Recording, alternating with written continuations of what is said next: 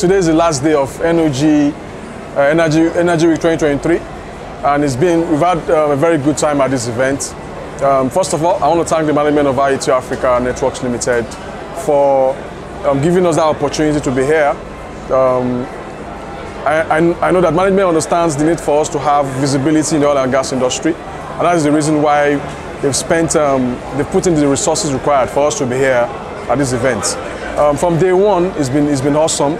On Monday was largely for participants to set up their booths, which we did quite effectively. And from day two, which was Tuesday, visitors started coming in.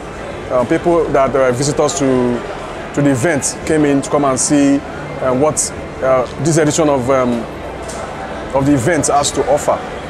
And I can say with confidence that we've had a very, very good experience, because the quality of people that we had that visited our booth is quite unique compared to last week.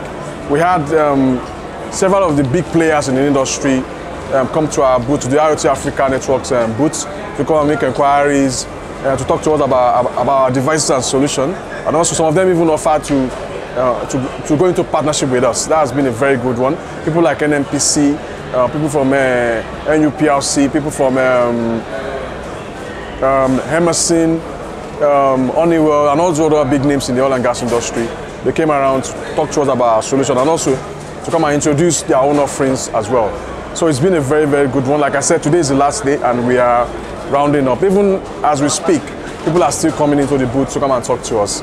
So I feel that this year, if you are going to compare it to our experience last year, we've had a much better experience this year.